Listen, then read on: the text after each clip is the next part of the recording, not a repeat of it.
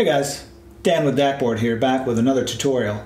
Today we're going to go over how to set up and register your DAKboard wall display or your DAKboard CPU. So let's jump into it.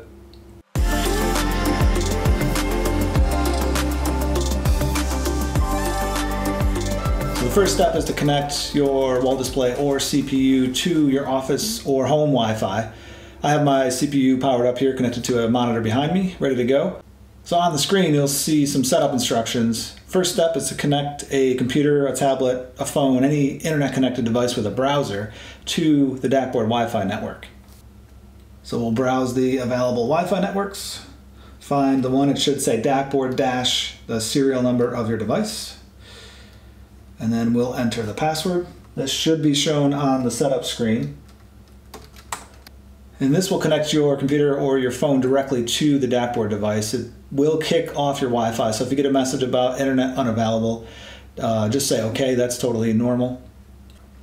And then once connected, we're going to open up a web browser, and we're going to go to the following address. It's 10.0.0.5, and click go or press enter. Here we'll be presented with several options to configure on the DAKboard device itself. The first one we're going to pick is the network. We'll select the network name, select the appropriate security type, and we'll enter the network password. While you're here, you can select the time zone. You can select the screen orientation if you wanted it vertical. You can set the resolution, and there's also an on-off schedule. You can set multiple on-off schedules to have your device turn on or off throughout the day. Once we have all that configured, we will click Save Changes.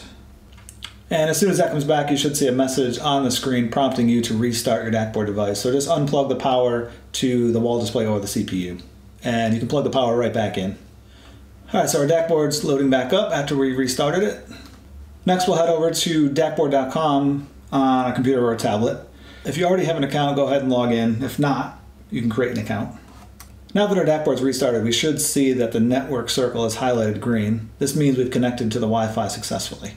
If you've entered your Wi-Fi information on the DAKboard, restarted it, and are still not seeing the green circle around the network option, that means you've either entered the wrong password, the wrong security type, or selected the wrong network. So go ahead and check that.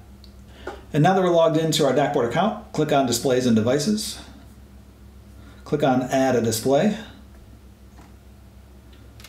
And we'll make sure that Register a DAKboard Product is selected here. Name it anything you like.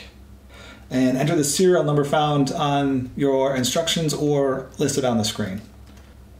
And click Save Changes. Alright, and once registered, the display should automatically update within a minute or two and start showing the default screen on your account. Alright, there we have it. DAKboard's all registered, up and running. If you run into any problems or have any questions, feel free to send us an email at contact@dakboard.com. Our support staff will be happy to help you. We also have a support site at dakboard.com/support with a lot of good articles and tutorials there, so feel free to check that out. Thanks for watching.